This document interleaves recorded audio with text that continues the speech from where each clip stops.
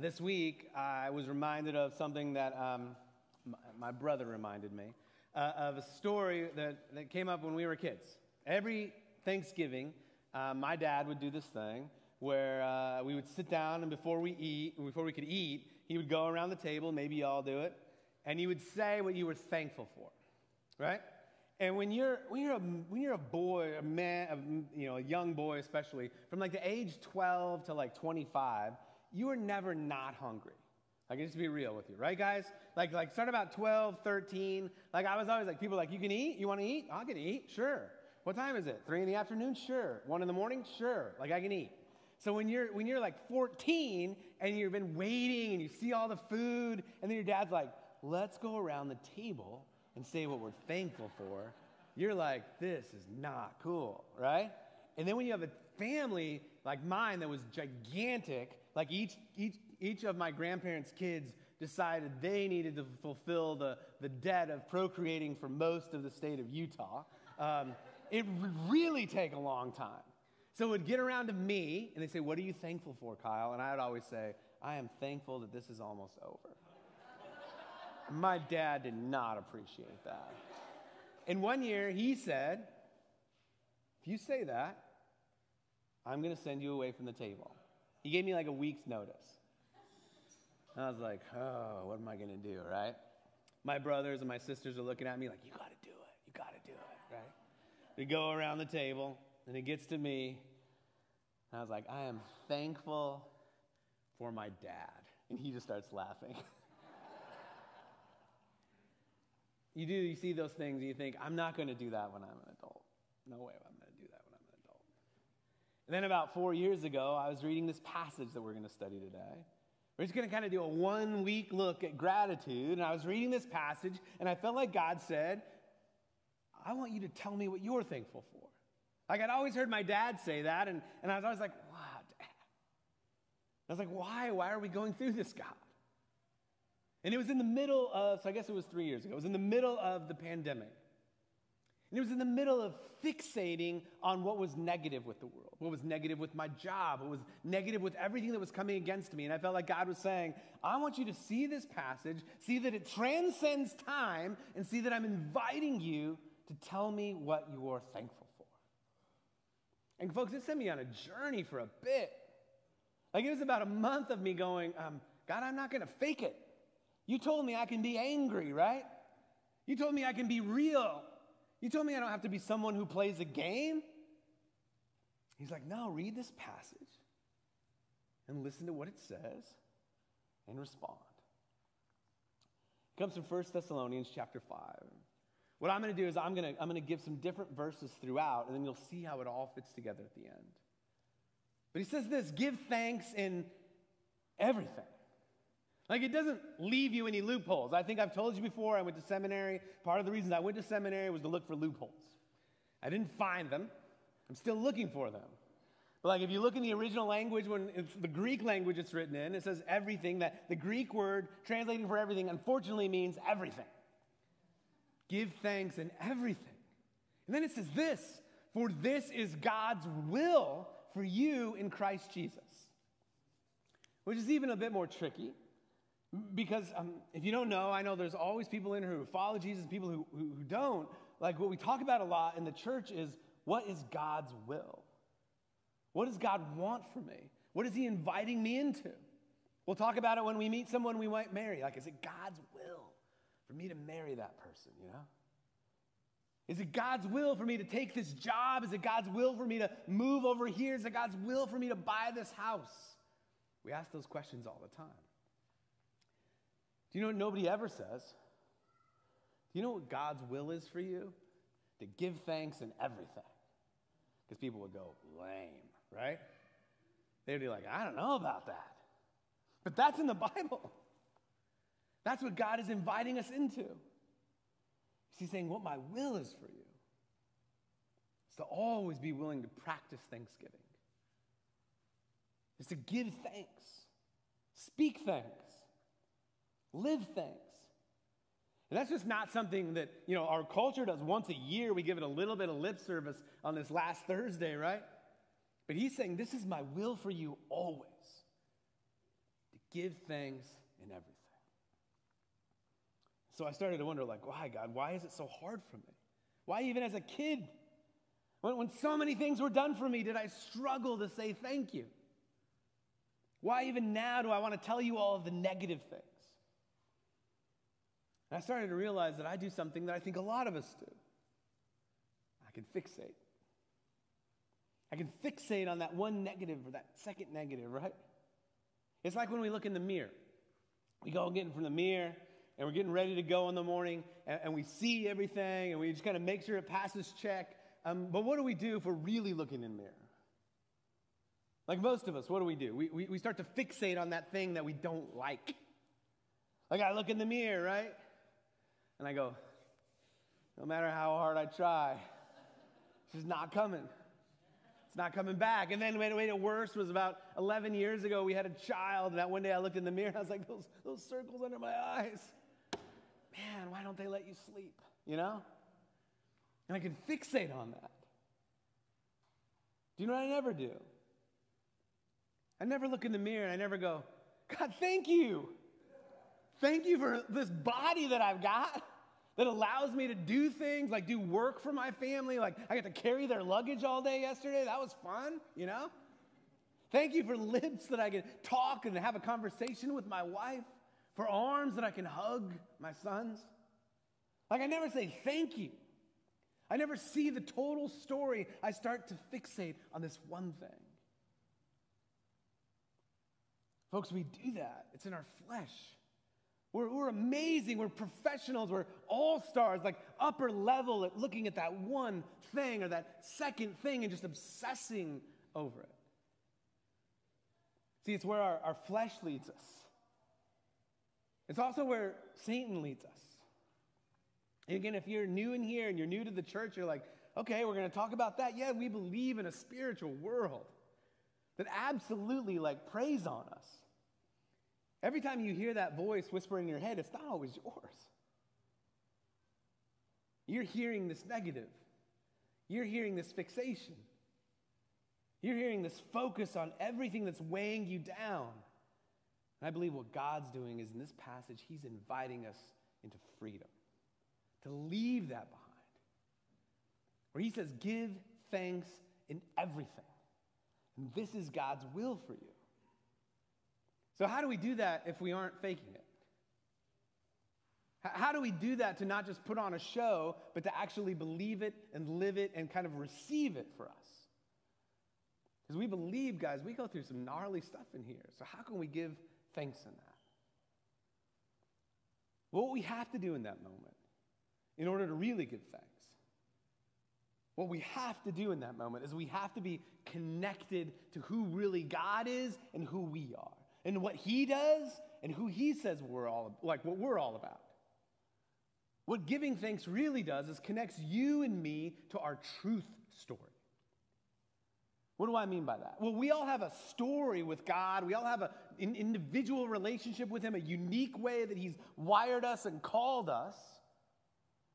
But our truth story is true for all of us. That without him, we have no hope. That's true for every one of us in here. That without him, we can't figure it out. We can't chart our own path.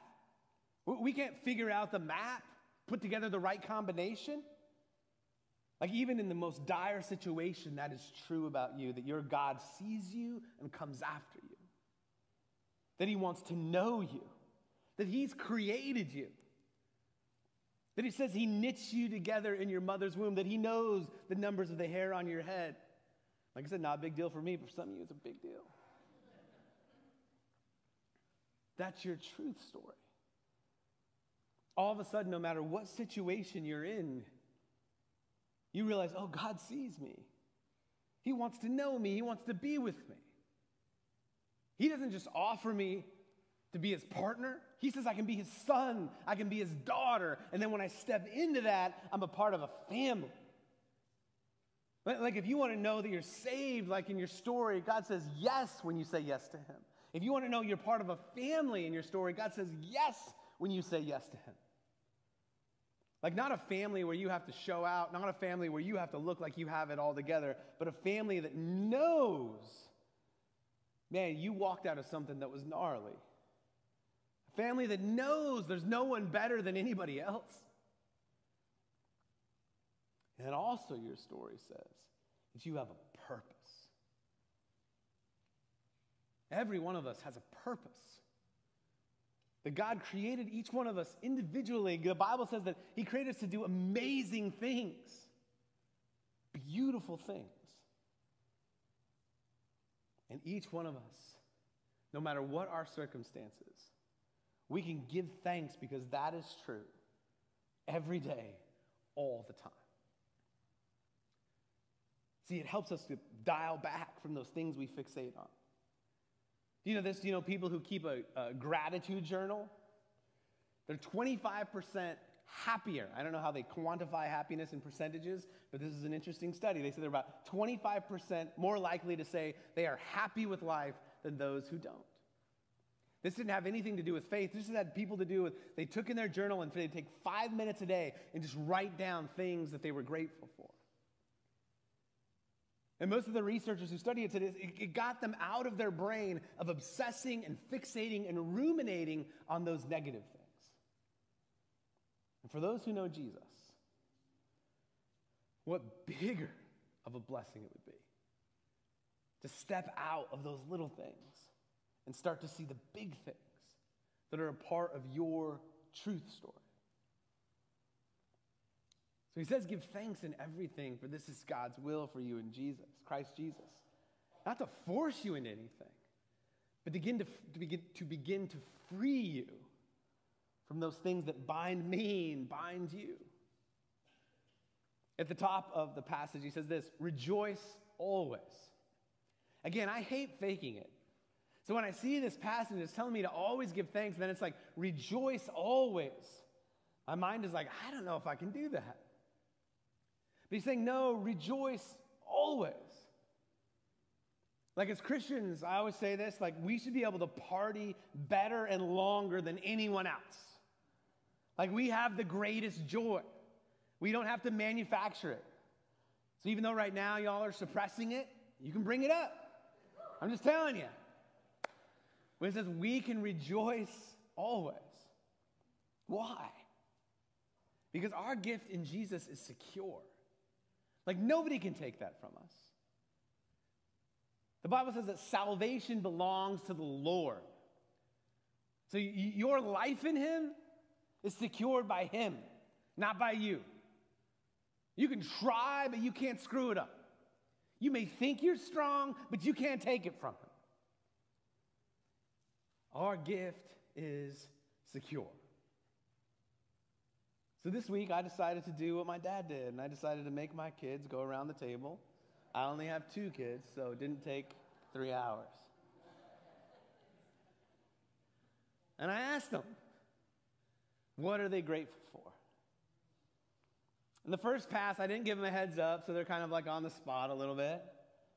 And I can tell my one son, who's a lot like his daddy, really wanted to say something smart.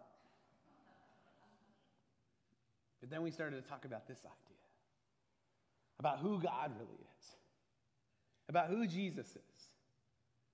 I started to share with them that their dad, like, I can get in my head, guys. I can worry so much about what people think of me. I can worry about making the wrong decisions as a leader, and I can start to ruminate on that and just let that take over my life. Thankfully, I've gotten blessed with a great therapist, counselor, who kind of helps me navigate that. And one of the ways that she does is she takes me through this thing where she's like, okay, Kyle, you're obsessing over this relationship with, your friend here.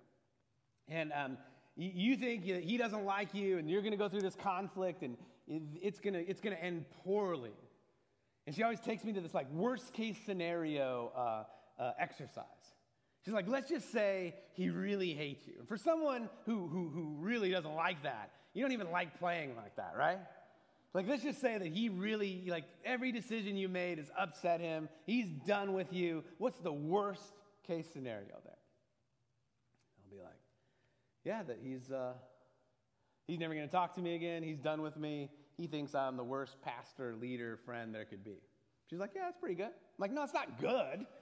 I'm just saying, no, she's like, no, you're going through the steps. It's like, but what will be true? And I'm like, well, what will be true is I'll be sad, like I'll be hurt, like that will not be cool. She's like, yeah, what else will be true? What will be true about your relationship with God? I'm like, oh yeah, well, he'll still be there for me. Right. He'll still have called you into your church family, right? Right. He still will have given you a purpose and a passion to follow him and know him, right? Right. She was like, so in this moment, like, yes, you can be sad about the broken relationship with your friend, but you can rejoice in something that transcends all of it. I do not want you to think I'm asking you today to pretend that our world doesn't throw hard things at you. Personally, culturally, like you open a newspaper, you talk to a friend, right? Like you can get news that is hard, that hurts. And Christians are never asked to just gloss over that. But we're also not called to obsess over it. And in a way to think that's the way the world is dictated and ran. So what God invites us to do is to give thanks in everything. He says it's God's will for us. Then he says rejoice always. And then again he says pray constantly. And again, I've told you before, I grew up in the Mormon church. It's very legalistic. It's something where you have to do all these steps, work all the time. So ever since I became a Christian, anytime I would hear something like, you must do this. So I hear pray constantly, and my legalistic radar goes off. And I'm like, grace, baby, I don't do anything, right? Like grace, like you can't make me do anything at all. And again, I think it's God asking me to perform. I think it's him asking me to somehow prove myself. But if you put it back in the context of the verse, it's absolutely not. He's saying, give thanks in everything. Let it free you from that bondage of fixating, of comparing. Rejoice always so you can be connected with the true reality of who God is and who you are. And then pray always. Pray constantly. Why? Because you're in relationship with him. See, as followers of Jesus, we believe we're in a literal relationship with God. Not a token one, not a metaphorical one, but like a literal relationship with God. And so we pray. It doesn't mean we sound holy. It doesn't mean we sound like a pastor. It doesn't mean we sound like somebody that you hear on TV or something. It just means we talk to God. It doesn't mean we're always on our knees. But we pray with him. We recognize that he's in our day with us. We recognize that he is the one who fulfills us, who sustains us, who put the breath in our lungs first and put the breath in our lungs that morning. And we realize this relationship can be trusted. Like that it's not going anywhere. That he says, I will never leave you. Wherever you go, I will be with you. So if the day is good, we pray. If the day is just, we pray. If the day is not so good, we pray. And we know that he is with us always. This is how we live out the truth of our relationship with him. Think about it. Any relationship, it's doing one or two things. It's getting stronger or it's getting weaker. They never just sit in the middle. You may have a friend that you can call up 20 years from now that you haven't talked to, and it feels like you connect right away, but once that initial chat goes away, you realize that you haven't had a relationship over the last 20 years. That it's atrophied in some way. That if you want to rekindle it, you got to do some work to make it happen. God isn't inviting us to pray, to do some legalistic thing. He wants connection with us, communication with us. One of the things that good friends in my life ask me a lot, it's like, how's your marriage? Think about this. If I was like, oh, it's great. Oh, yeah, what's Joy been up to? I don't know, I haven't talked to her in 4 months, right? You're like, well, Kyle, I think you're misunderstanding what a good relationship is. There's no communication. Think about for you, have you ever had a relationship that let you down, like that hurt you? I'm not trying to make you go to a dark space, but just really taste the reality of this. See, often in relationships, we say the opposite of a loving relationship is like a hateful relationship. And I'm not saying hate is good. But when hate is there, there's still you're still recognizing that other person. There's still energy being put towards that other person. What feels like the opposite of a loving relationship to me is one where someone just abandons the other person. Like they just walk away. I don't even care about you anymore. I don't care about you enough to hate you. I don't care enough about you to think about you. Like I'm just done with you. I've had to deal with this. I think many of us, all of us in some level have had to deal with this. I'm not trying to take you deep today into my counseling sessions, but what I realized midway through my marriage with my wife, like I grew up and when I was 9 years old, my parents divorced. And it wasn't necessarily an ugly divorce, but they divorced and just had nothing to do with each other anymore. And I know that's many people in this room. And so what I've realized, though, is as a 9-year-old boy, what I saw was the closest relationship that I knew, the tightest relationship, it dissolved.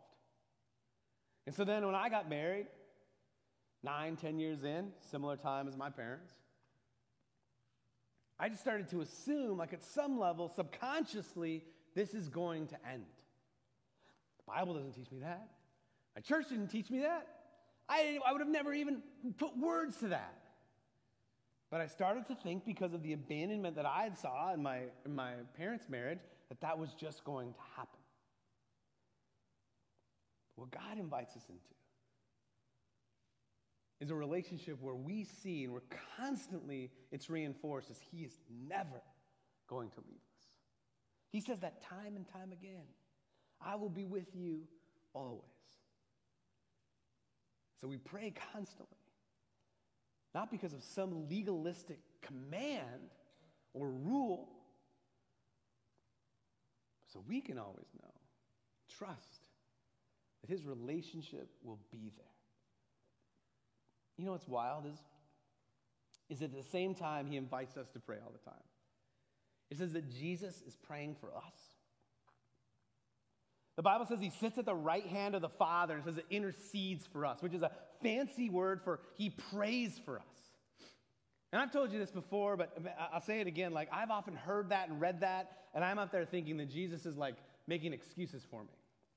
Like, there's Kyle. I mean, cut him a break this week, right? Like, he was in a car for 7 hours with his kids yesterday. I know he lost it in Victorville, but who doesn't, right? He's not saying that. Do you know what He's saying? Like, when we say yes to Jesus, what God saw when He saw Jesus' ministry, when He said, "This is my Son, I love Him," He says that about me now and you now. I know that seems crazy, but that's the scandal of the gospel. Is that Jesus is like, that's your son. He looks at you all, that's your daughter. Like, are you so proud? That is who our God is, and that is His story.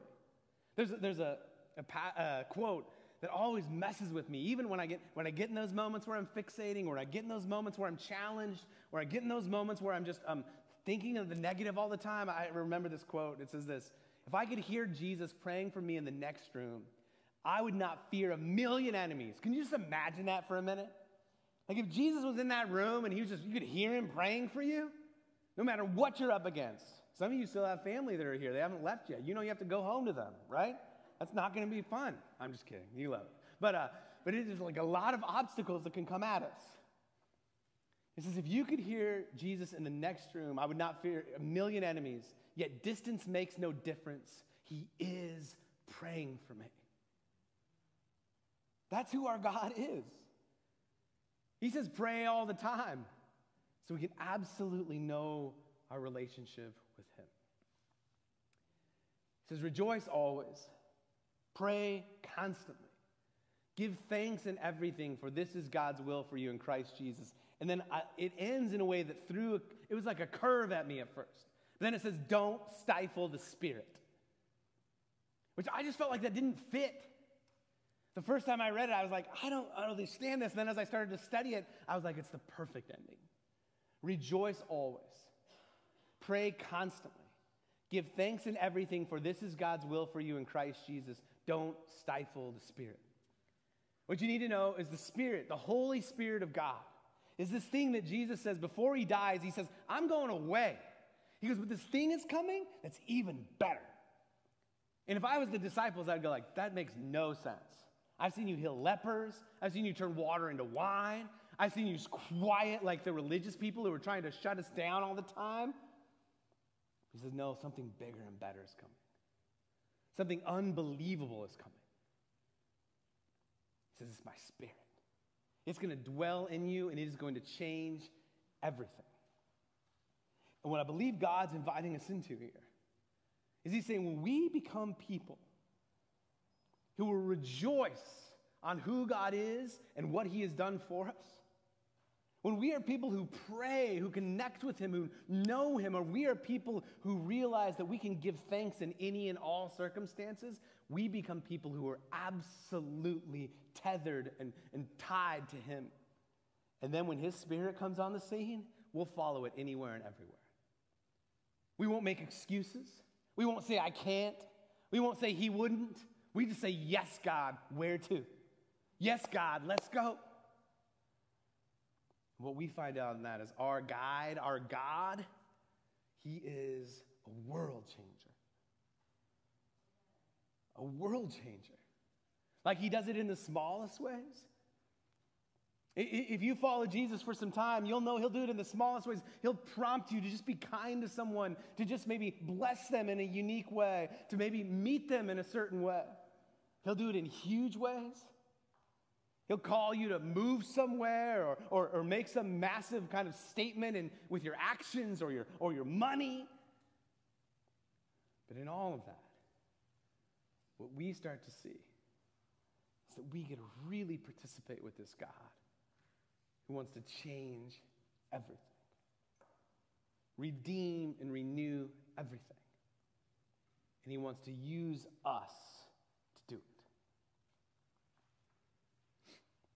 We have an opportunity every Sunday when we come in his room to worship this God. We're going to have a moment in a minute where we can sing, where we can take communion, and we can give thanks to him.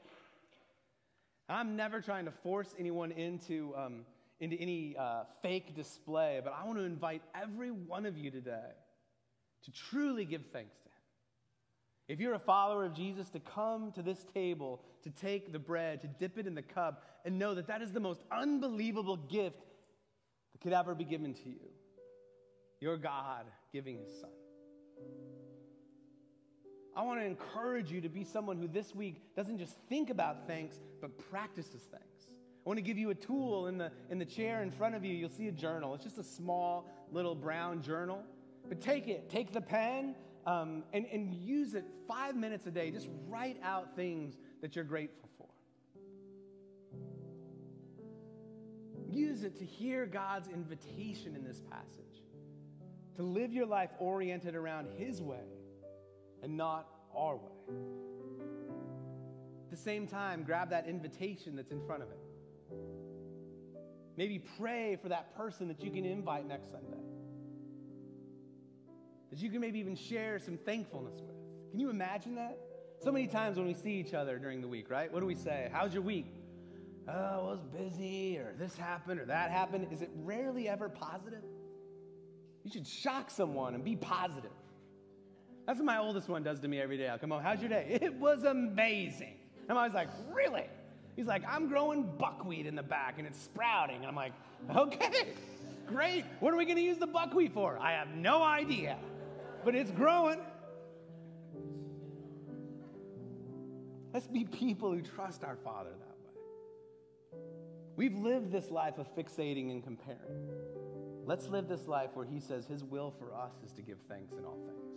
Let's pray. God, you are good. Thanks for challenging me. God, I always tell you I don't want to fake it, but in reality, I think often I do fake it. I focus on the negative, and that's not the true story. I focus on the issues that are coming at me, God, but that is not the true story. That is the smallest part of the story. God, the great story is that you would bless us, that you would love us, that you would send your Son for us, that grace would be what you work with, that mercy would be your gift, that relationship would be absolutely guaranteed by you. So we thank you and we praise you, God. We worship you now as we come to the communion table. We worship you now as we sing. And we thank you, God. In Jesus' name, amen.